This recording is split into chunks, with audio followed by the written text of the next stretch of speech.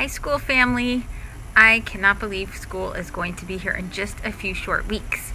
I know that some of you are probably very excited and some of you are probably very, very nervous, and probably a lot of you are excited and nervous. And it is an exciting time and it is a nerve-wracking time. I can remember when I put my oldest daughter to the J for the first time. She's actually now going to be a freshman in college, and she was around 12 months old, and I remember being very nervous. I thought the teachers aren't going to know how to calm her. What if she eats something on the playground? They don't know her cues and her signals. I just was having a really hard time understanding how transferring my trust to someone else was really going to work. And it was hard. It was really, really hard.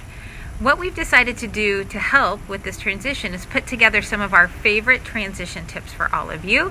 And these will help not only your child, but also you make the transition into school this fall. So stay tuned. We are going to share some good tips with you. And I want you to know that even if you do all the tips and you follow everything that we suggest, that transitioning is still going to be hard. It is hard, and we know it's hard, and we want you to know that we are going to be here every step of the way to help you and your child through the transition. So stay tuned for some of our favorite transition tips.